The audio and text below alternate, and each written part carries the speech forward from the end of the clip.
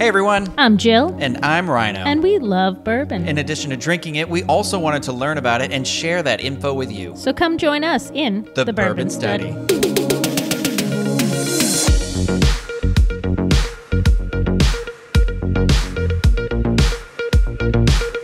Bourbon Study. Why? What is this good for? What does that pretentious name even mean? It sounds very pretentious. The idea is that my friend Jill here is the person I would say in my life that knows the most about bourbon. I'm an expert by no stretch, but I have found an interest in it in the past couple of years, done some traveling related to bourbon and all of that, so I'm starting to get a lot deeper into the lore and mythology of I think it all. one becomes an expert when they travel related to the topic that they like, but I do understand what you say here. But I know very little about it, but I have really been wanting to get into like classic cocktails. And I feel like when I think of a classic cocktail, the first thing I think of is an old-fashioned, and an old-fashioned is made with bourbon. I think that's where we should start, though, because I have this question. I don't know if you know the answer, but all bourbon is whiskey or all whiskey is bourbon? So all bourbon is whiskey, but not all whiskey is bourbon. So what does it take to be bourbon, then? So there's a couple requirements. I am cheating a little bit on Google because I was like, well, I know most of them. For bourbon, to call itself bourbon, the mash, the mixture of grains and all that has to be at least 51% corn. It also has to be distilled at no more than 160 proof. So it can't go into the barrel higher than 160. What does proof mean? I know this is... I am a drinker. Sometimes I pretend like I know what ABV and proof mean, but you look at it and go, So it's the alcohol by volume. So per one measurement, how much percent of that is alcohol versus how much is water and other compounds, corn, rye, whatever. So the ABV is the percentage, and then the proof is basically just that times 2. So that's how you calculate the proof. Like if it's 50% ABV, it's 100 proof, roughly. What's the point of that?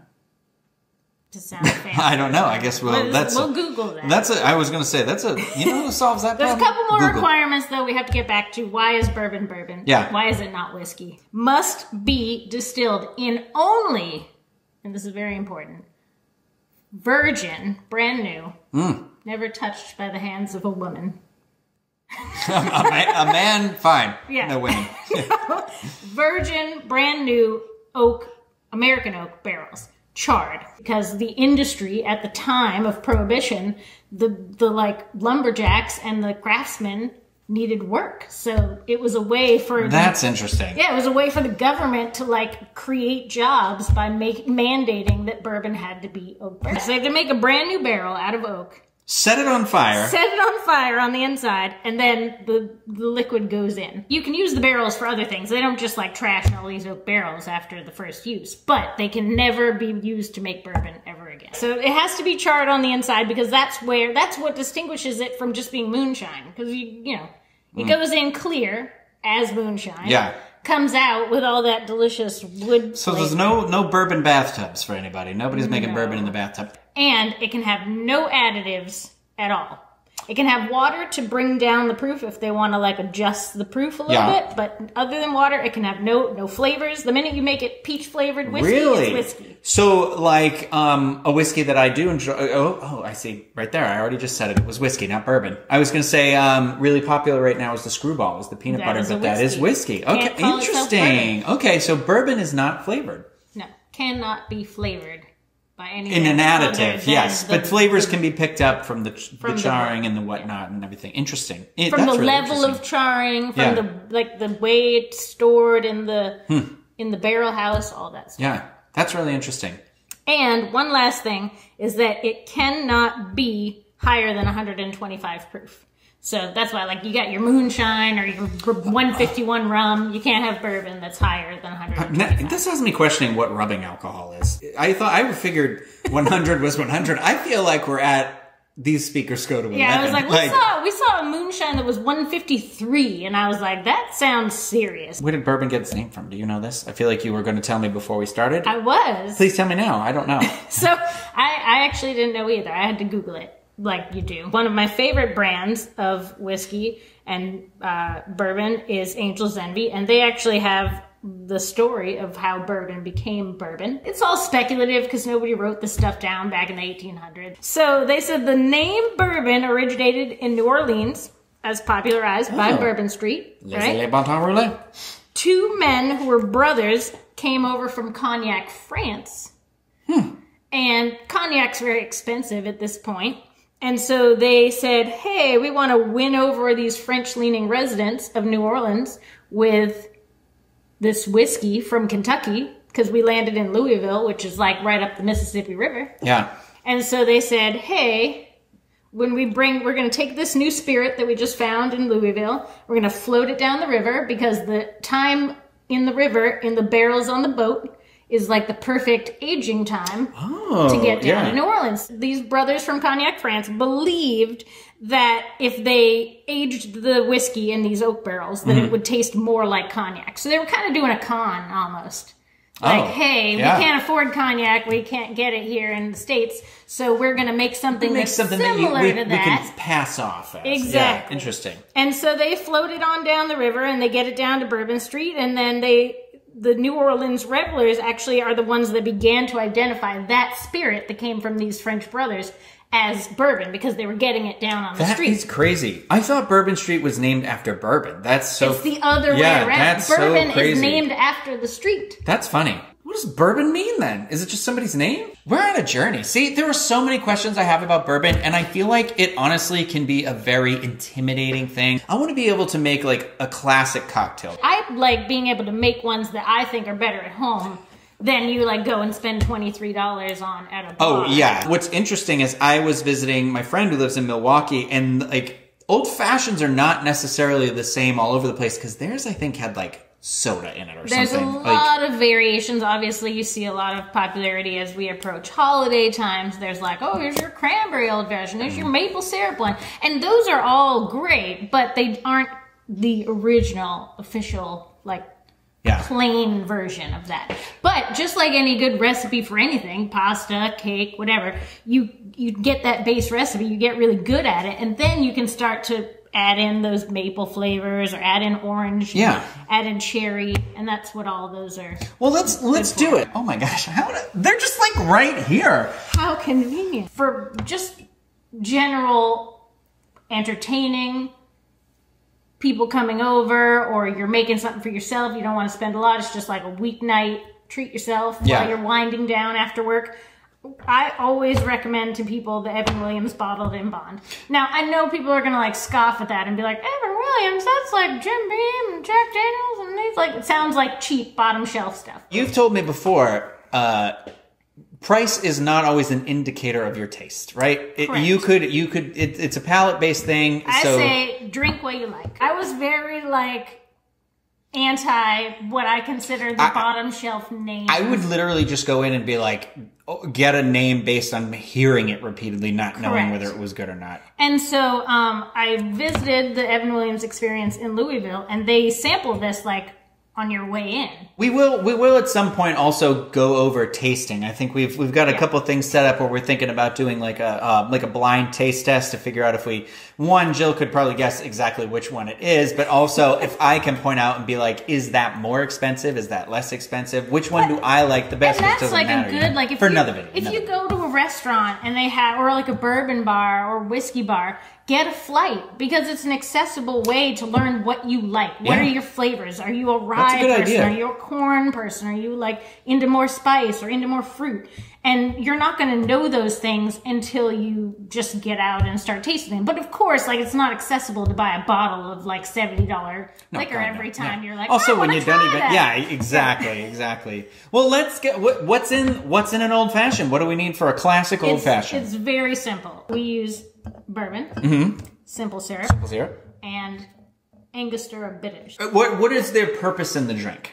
It's just so that you get like a wide range of the different, like, you know, on your tongue you've got like sweet, salty, they open spicy, up the flavor, all of those things, and so you're getting the full range of those Interesting. flavors all in one sip. Okay. So you've got like your spice from the liquor, you've got your sweet from the sugar, and you've got your like bitter notes. I think I've got an idea for another episode all about bitters now too.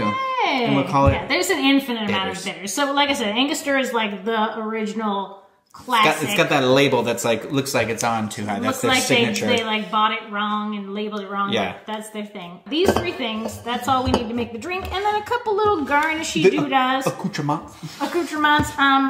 We always use like a Luxardo style cherry, which is the dark cherry type of flavor. And then orange peel, just for garnishing. You squeeze a little bit of the oils from the peel into the drink, so you get some of those aromas of the fruit, but you're not like juicing it and putting the juice in. Yeah, I feel like glassware is important. Glassware is important. What kind of glass do you think you should use for an old-fashioned? A rocks glass? A rocks glass, conveniently, over here.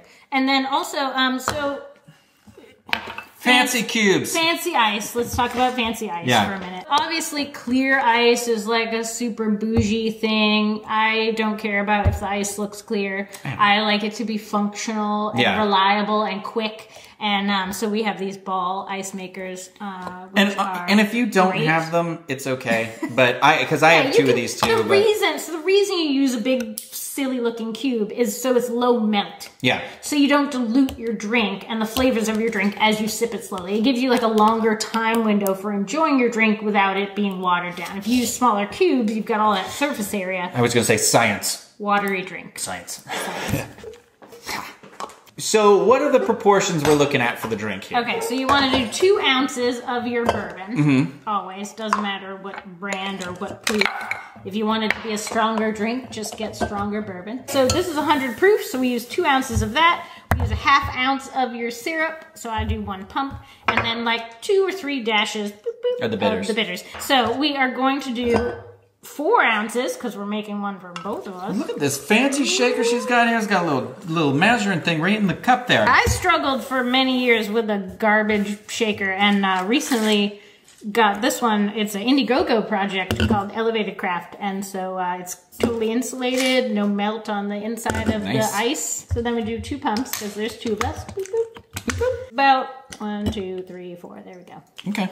And that's it. That's it. Then we shake. It's like we're demystifying it, I feel like. Because it seems like, old-fashioned, $32 for this drink. It must be so... And not something that's served everywhere, but seems super basic. There we go. We don't drink it yet, right? No, we don't drink it yet, because we get a garnish, right? Every sensible person with a cocktail has a garnish. It's sometimes the hardest thing is the wait for me. Just take the shaker and put it in my mouth. Yeah, so see, you can sort of see how dark these cherries are. We need an orange. We need the skin. We're going to Hannibal Lecter this orange. Bite its face right off. So you just take like a little... This is the fancy part. See, this is the part that I'm always intimidated about. Okay, so you peel this little skin part, and you just want to get the skin part. A little bit of the rind. A little bit of the rind. No actual fruit part. Yeah. Now we're going to do a little curlicue, and we're going to like twist it so you can see there's like little bits of oils that come out, and you can do like boop, boop, I've seen people do that before, like they do then there you fancy go. pantsy schmancy. Cheers.